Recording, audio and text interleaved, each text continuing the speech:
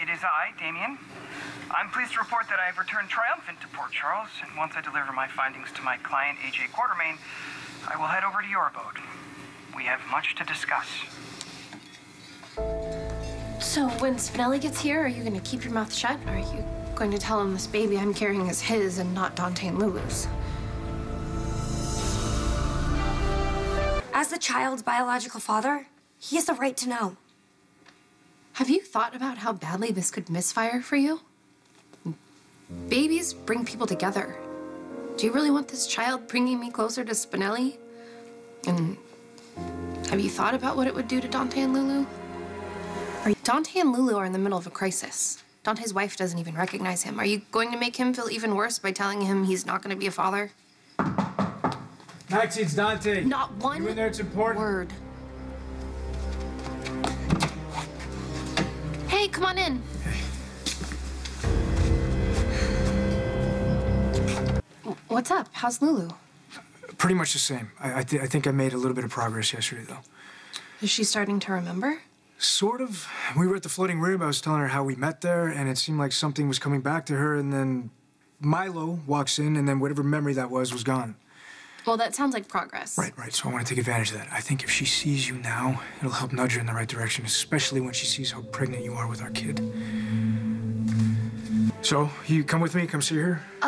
Connie gave me the morning off so I could go to my checkup, but if we hurry, we could see Lulu before my appointment, Awesome. So come on. Detective Falconeri, wait.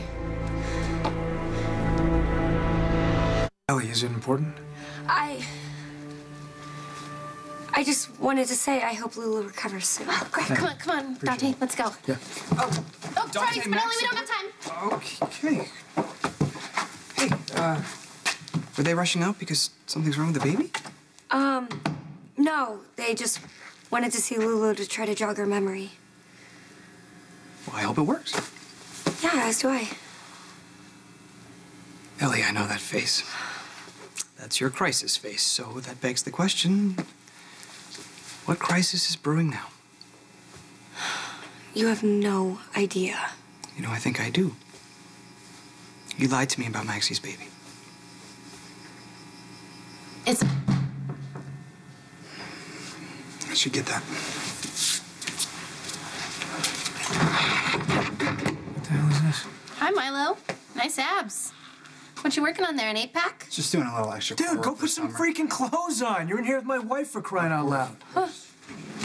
Dante. Lulu, this is Maxie. Hi, Lulu. I'm Maxie, your best friend, although you do get mad at me sometimes. Maxie, right, of course. Wait, you remember her? No, just what you told me. That, you're carrying the child that Dante says we want. Yeah, see? It's your baby in there, rolling around like it's running laps. If I may.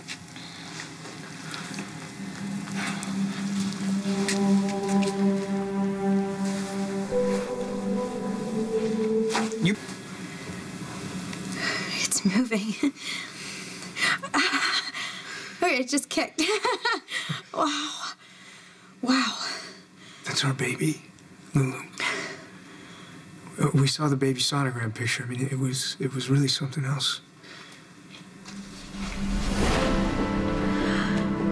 That's a strong heartbeat. I mean, that is a strong heartbeat. Everything looks perfect. I can't believe this. That's her baby. Still think it looks like an alien? Are you kidding me? That is the most beautiful thing I've ever seen. It's a little part of you and me.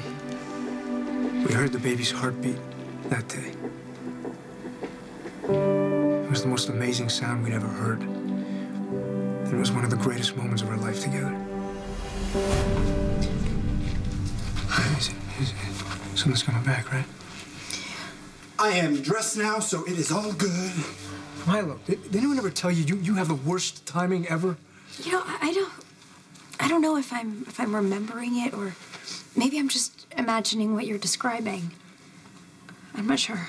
I have an idea. Why don't you come with me to my doctor's appointment? Is that okay? Yeah. You guys were doing it all the time, and maybe if you're at the place where you saw the sonogram for the first time, you'll remember something. Come on, let's go. We'll check it out. If it's too much trouble or difficult for you, I'll bring you back. Well, if love were easy, wouldn't mean much to have it.